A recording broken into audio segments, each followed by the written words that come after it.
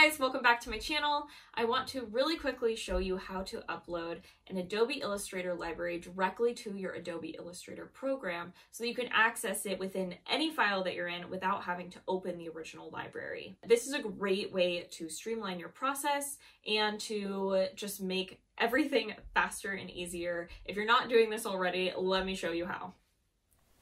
So the first step to add a library into your Adobe Illustrator program is to go into whatever asset you're trying to add. So I'm going to be using the assets that I have available on my website as an example.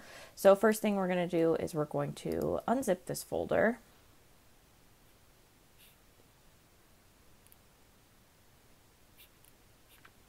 And inside you'll see the brushes and symbol library, for example in this one. And obviously you could open up the actual key that's included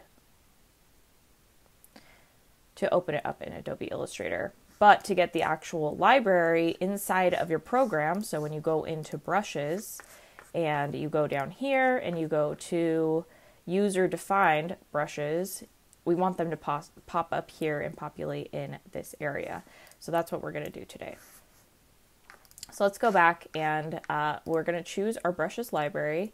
And then I already have the window open, but what you're going to do is you're going to go into your Mac and then go into users, your user, library, application support, Adobe, and then the most recent version of Adobe Illustrator. Regardless, if you're using an older version, it'll still populate. And when you download a new version, if you're using cloud, it will auto-populate into your new version. Then you'll go into NUS and then into brushes. And then this is where we're going to drag that library. So let's drag that here. And once that loads, you can go back into your document and go under user defined, and you'll see that it's populated here. So I can just go into that and it'll pop up all of the brushes that are included in this library. And then of course you can do the same thing with the symbols. We're just going to go under symbols and go to our symbol library, and we're just going to pull it over. And then we can go in here and just double check that that worked and go into symbols and go into user defined, and you'll see it here at the bottom.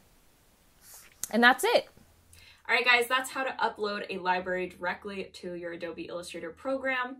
And the assets that I'm showing in this tutorial are available on my site. I have teamed up with Michael Clark from Ready Design to be able to bring you guys a huge bundle of over 200 Adobe Illustrator assets that are perfect for fashion design and drawing technical flats and fashion illustrations. And you can check that out at pointsandmeasure.com/shop, or you can find the direct link in the description below.